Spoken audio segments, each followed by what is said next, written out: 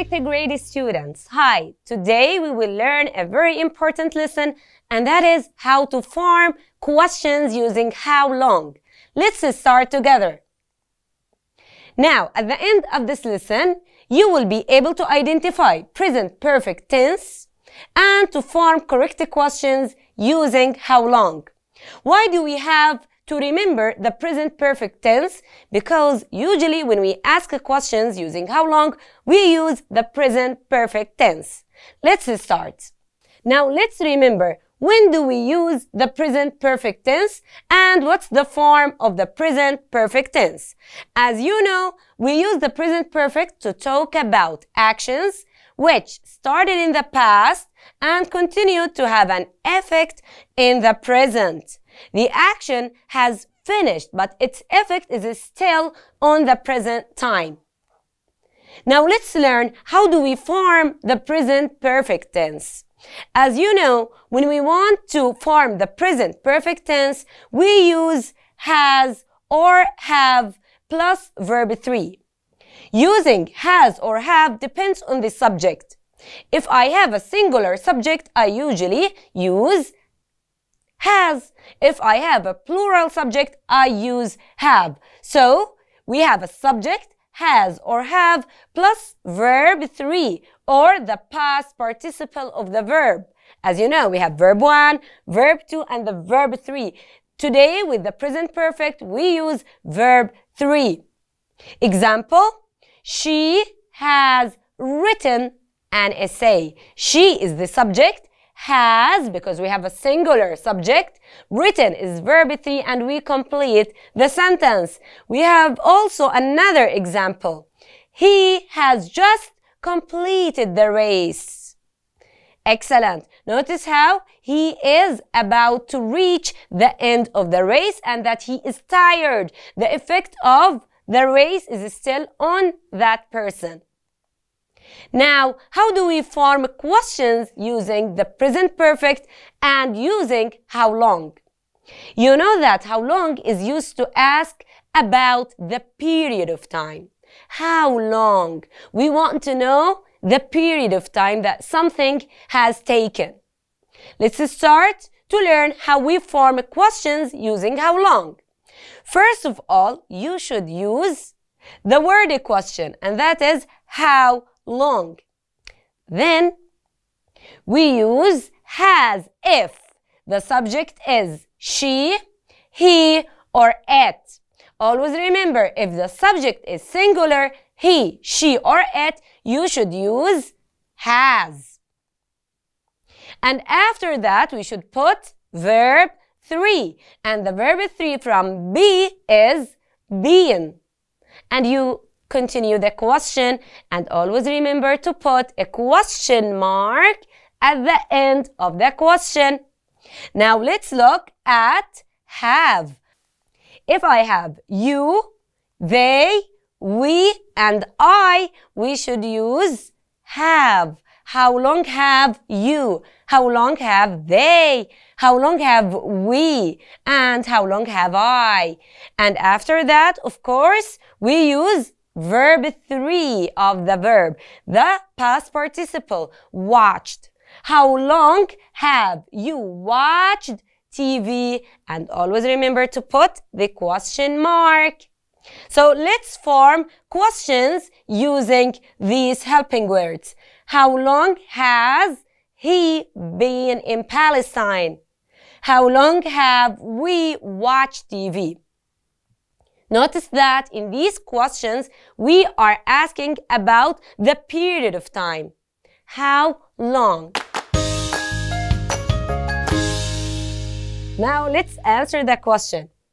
When we answer a question that starts with how long, we either use since or for. These two keywords help us to know the period of time. But do they have the same meaning? Let's see. We use since if we want to express the starting time. If you know when the action has started, you use since. Like since yesterday, since 5 a.m. since 2018 or any year, since last week. Notice that since shows us the starting of time. Now, if you want to express the period or the length of time, we use for 2 days, for 5 hours, for a week. I haven't seen my parents for 5 hours. I haven't seen my parents since 5 a.m. So both since and for are used to express the period or the time, but since shows us the starting time, while for it expresses the period of time. Excellent. Now let's practice. We have an example. Here the boy is playing the guitar. He started playing the guitar in 2019. Now let's practice. We have the boy. The boy is playing the guitar. Now we will know about the boy how long. How long have you played the guitar? We ask this boy, how long have you played the guitar? We want to know the period. He answers, I have played the guitar since 2019. He can also say that I have played the guitar for 3 years. Excellent. So with 2019, we should use since. With 3 years, we use for. Excellent, students. Now let's look at another example. Here, this man works as a detective. You know what detective means? It means the man or a woman who works to find the crime, the criminal who killed someone, who stole the money. This is a detective. He works with the police. Now, this boy works as a detective. We have 2 time expressions. We have 2001 and we have 20 years. Let's ask him, how long has he worked as a detective? How long has he worked as a detective?